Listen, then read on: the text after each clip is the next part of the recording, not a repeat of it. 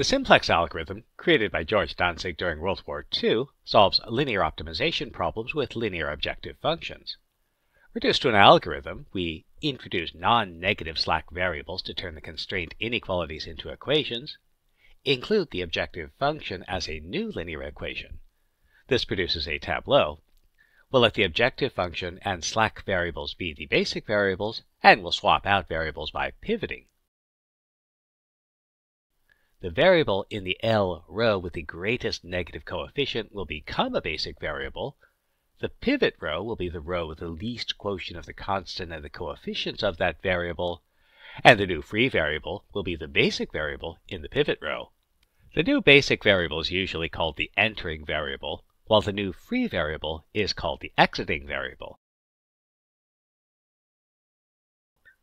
Row reducing using the pivot gives us a new tableau, then lather, rinse, repeat.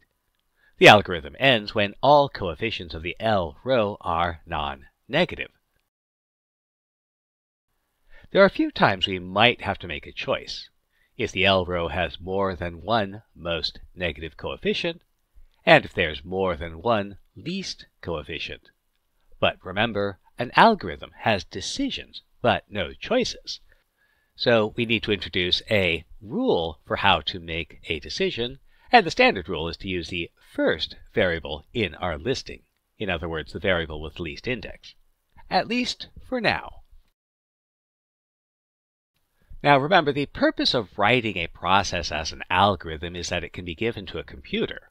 Now, once upon a time, computers were people, but now they're devices that don't ask for a living wage or paid sick leave.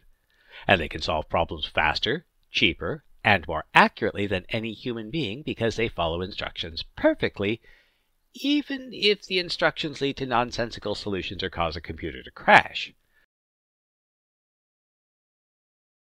So we need to check for ways to break the algorithm, potential problems, and how to deal with them if they come up. One potential problem is that we have to choose the least quotient. But there are two ways we could interpret least. Let's consider an example. So let's try to solve this optimization problem. Introducing slack variables and our objective function as an equation give us, and so our tableau is,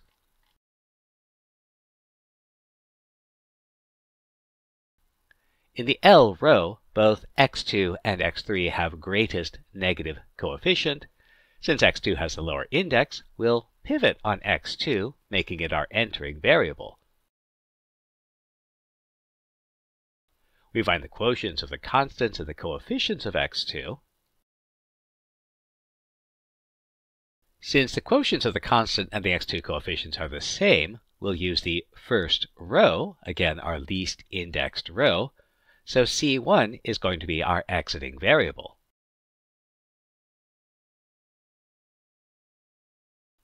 So row reducing gives us,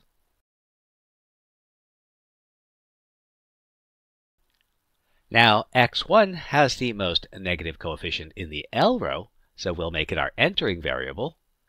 The quotients of the constant and the x1 coefficients are, so the least entry is, is a negative number less than 0? To answer this question, remember the tableau is a representation of a system of equations, so let's see what this system represents. Remember, at this point, we want to find the greatest possible value of our entering variable that's consistent with the constraints. So we'll let the other free variables be 0, but keep x1. Our first two rows give us the equations. And so our other variables will be, now since x2 and c2 must be greater than or equal to 0, this is going to require, and this is where our quotients come from. Now since x1 is non-negative, our first bound is always satisfied. Consequently, this won't give us a meaningful bound on the entering variable. The second will give us a meaningful bound, so we'll use the second row as our pivot, making C2 our exiting variable and new free variable. Should we worry that the bound is 0? Well, yes, but we'll worry about that later. So row reducing gives us. Now, it might not be obvious, but an interesting thing has happened. Notice that our previous tableau gave us L equals 30. But this tableau gives us L equals 30, and we haven't increased L. This shouldn't be too surprising. In the previous tableau, our basic feasible solution L equals 30 came from x1 equals 0 as a free variable, but in this tableau, our second row gives us 21x1 equals 0, so we still have x1 equal to 0. Now, while the value of L hasn't changed, some other things have. x1 is now a basic variable, and L has been rewritten in terms of the new free variables. So we can proceed.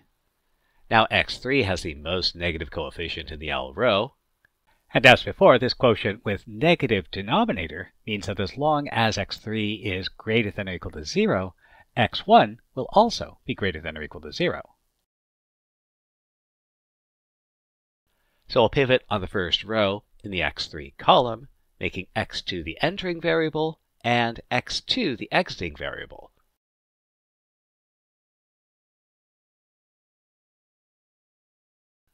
And now, no entry in the L row is negative, so we can't increase L any further. Setting our free variable to 0 makes our L row, and so we have